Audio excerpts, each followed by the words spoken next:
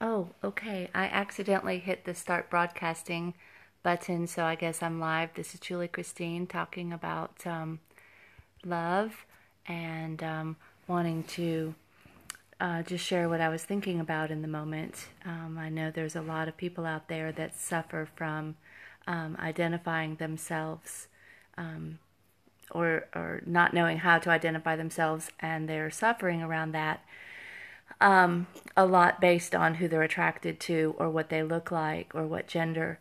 And I just want to encourage us as human beings to recognize the importance of what it means to be a heart being, to our identity based on our heart responses. So as we are discovering or trying to label ourselves in one category or the other according to who we're maybe physically attracted to, that is one level of self identification. But our heart, to look at the qualities of responding to the world at large from your heart, is a powerful way to self identify. It's an antidote to self hate.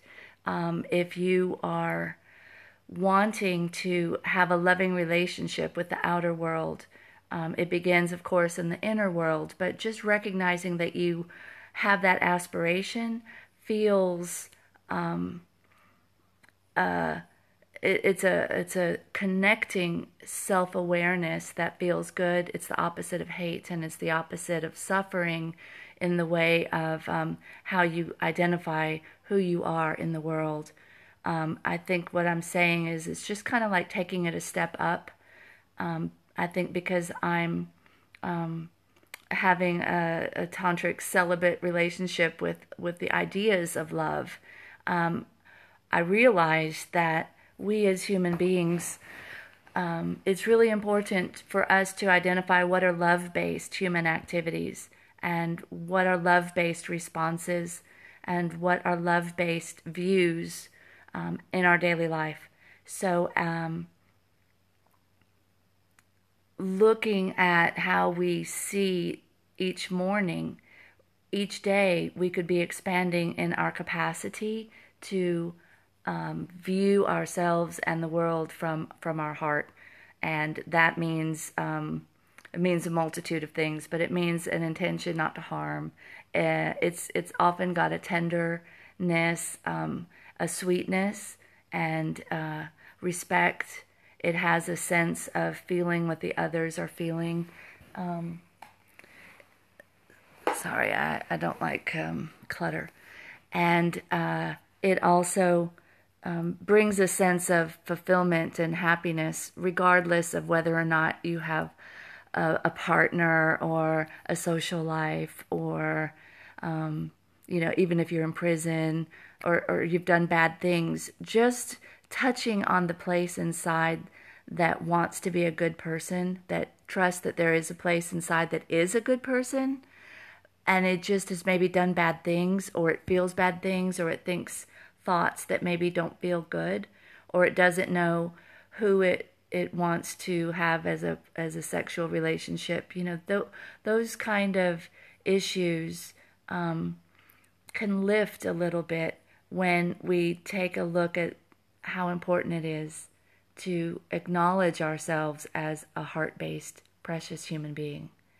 And if we've done unheart based activities in the past, we have this precious power of the ability to think and to recognize what was a mistake. And you can, I think, all the world religions, but for sure Christianity and Buddhism, those are the two I know the best, speak of the power of confession or repentance. So we as people can start identifying ourselves with wanting to grow in the ways of love, whether we have a partner or not, or whether we're a male or a female. We have these basic qualities of humanness that are reblooming, are be reawakened, or are growing or expanding.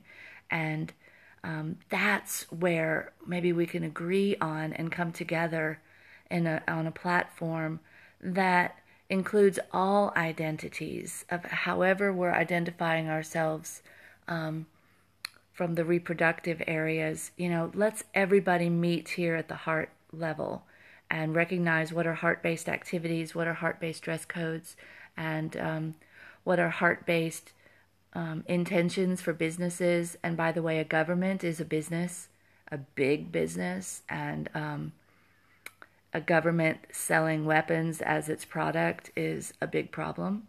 And us as people not recognizing the difference between heart-based activities and hell-based activities, that also can change, because that's the power of intelligence.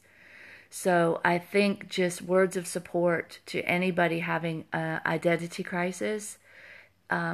Shift your attention to loving the world, loving the sky, the flowers, appreciating the tenderness of the moment, taking the time to acknowledge an animal as you pass it by on the side of the road, or a nod of respect to a fellow human as you pass them on the street, or a namaste.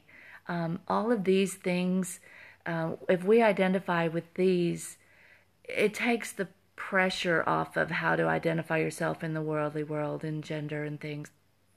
So boys and girls, we can all meet in the heart, and then we play dress up. I think it's cool. But I think if we don't get the place inside that is a loving, respectful of life, and a host of other qualities I can maybe talk on later. I would love to hear other feedbacks of what you think the qualities of love are. But we build that into our daily intention, and then we carry on with how we're identifying ourselves in the world.